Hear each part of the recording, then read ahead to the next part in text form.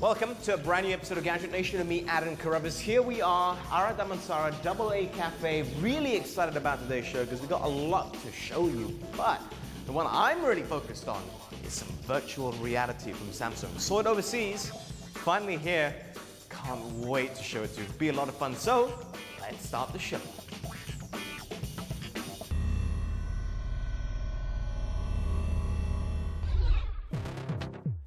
Samsung Malaysia Electronics unveiled its latest flagship models, the Samsung Galaxy Note 5 and Samsung Galaxy S6 Edge Plus. The Galaxy Note 5 is a stunning upgrade to Samsung's flagship Galaxy Note line. Distinctly renowned for its advancement toward pen computing, the Advancement S Pen is a revolutionary innovation that is unique to the brand's Galaxy Note series.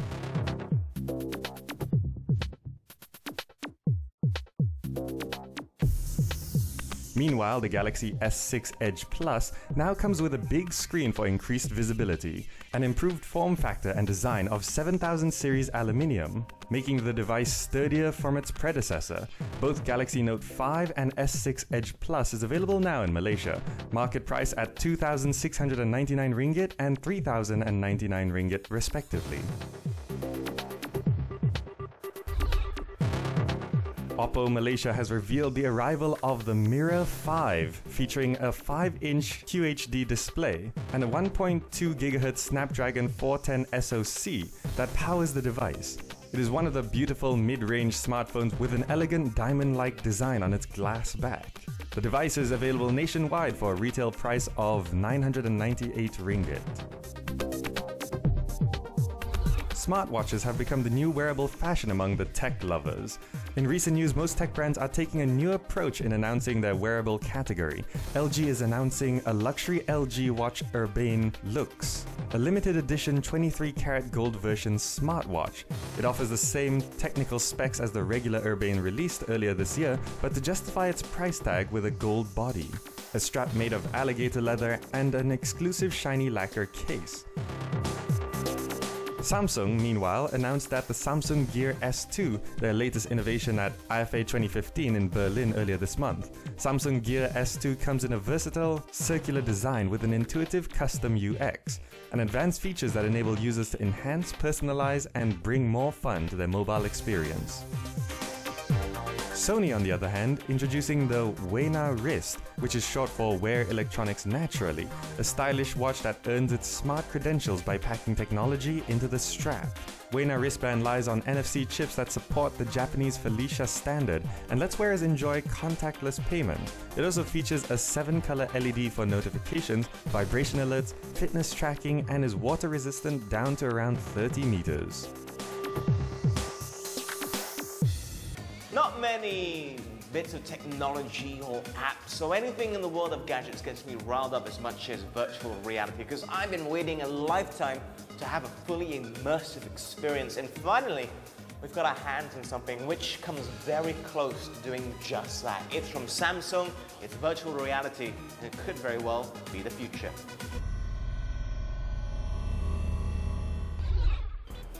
Wow, this is so cool. Let me just slide off what I have in my head and say that is virtual reality at its best, currently anyway, and I am absolutely in love with this. It's actually a device from Samsung which I've tried before when I was overseas, before it came out in Malaysia. Finally it's out here, and the best part is it's not really gonna bust the bank to have something as awesome as this. That is, if you already have a Samsung Galaxy S6. The actual VR set here, the Gear VR, is less than 1,000 ringgit. In fact, it's less than 800 ringgit. It's 799 ringgit. So obviously, as a price point, that is very, very accessible. Not too expensive at all. And yes, this is not the first VR set we've seen from Samsung. In fact, they had one for the Note, which came out last year. The Note 4, that is. And it was a little bit troublesome, I would say. So a lot of tweaks have been made to further improve the experience for the S6, it's like the Innovator edition, and I have to say, it's really, really nifty. So why do I think it's cool? How does it work exactly? Well, let's get started.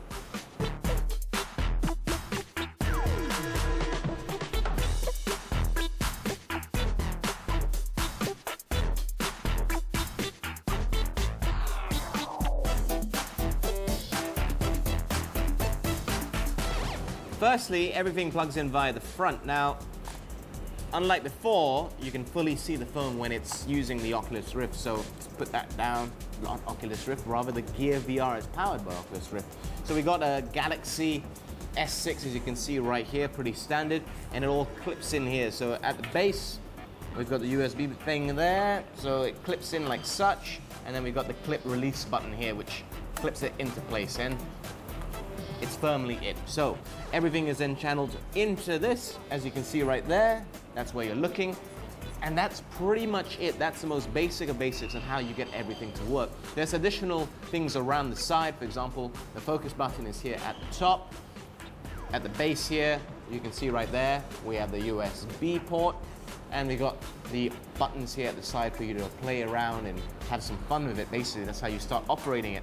So once it's on, it's pretty comfortable once you address all the straps here, so that you can actually make it comfortable, making sure it's not too tight, but not too loose that it's gonna start sliding off your face, etc.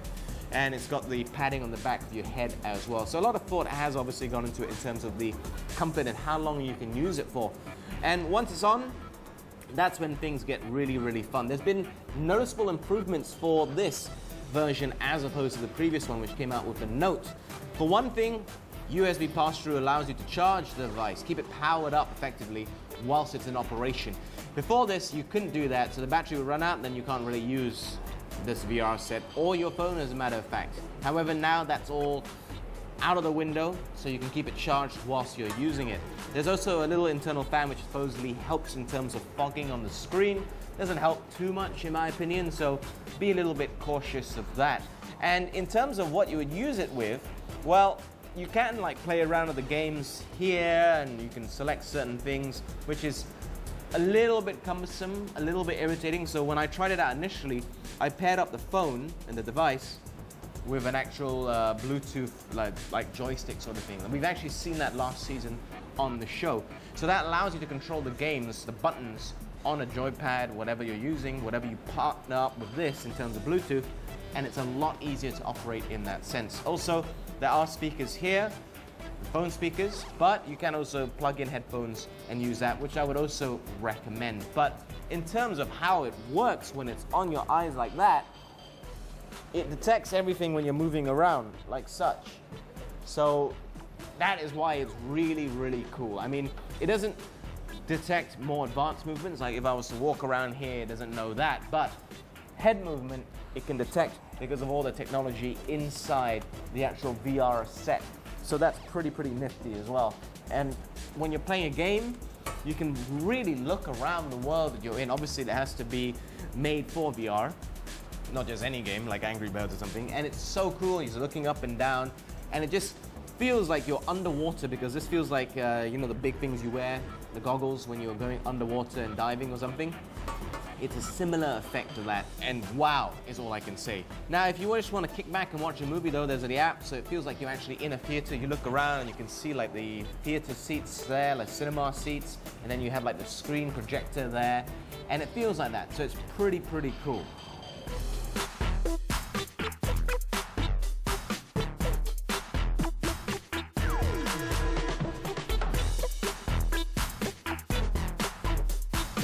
Overall, I think this is awesome, and I think it's just the start of things to come. Thanks to the fact it's powered by Oculus, who are just the leaders in something like this. I can't wait to see more from Oculus themselves in terms of the PC, virtual reality, but in terms of portability, this is also very cool. I mean, ultimately, it's not going to be powered by itself. That's the coolest thing. So you can pack it into your bag. So if I take it out, the phone, it's not too heavy. A lot of the weight is actually from the phone. So this can easily slot into your bag, just fold it up a little bit, tighten it up, put it in, and you're good to go. So if you're on a flight, if you're gonna go somewhere, just stick these on, and you're good to go in terms of watching a movie, etc. So a lot of tweaks have been made.